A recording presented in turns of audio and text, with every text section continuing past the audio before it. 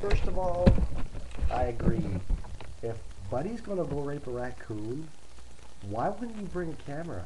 I mean, that's you. That is right. It is YouTube gold. I can't stand it. Oh, that would be so awesome to watch.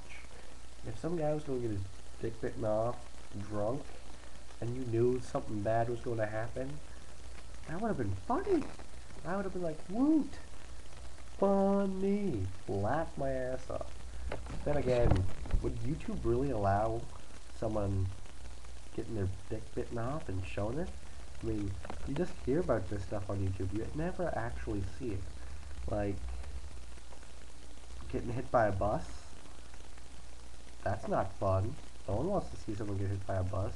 Unless they survive and then they cry like a little bitch and curl up like in a ball and complain that they're fat. I mean, that'd be funny. I'd watch that. But really? Why would you want to rape a raccoon?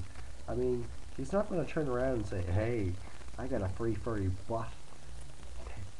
Yeah, put that in there. No, he's going to wonder why the fuck you're so close to him, first of all. Why you're bothering him eating garbage. And then he's going to bite your dick off. There's not much else he's going to do. He's not going to have a cup of tea with you, drink a beer, and say, let's go at it. No. He's eating garbage. He's going to fuck. Eat some more garbage. And then try and fuck again.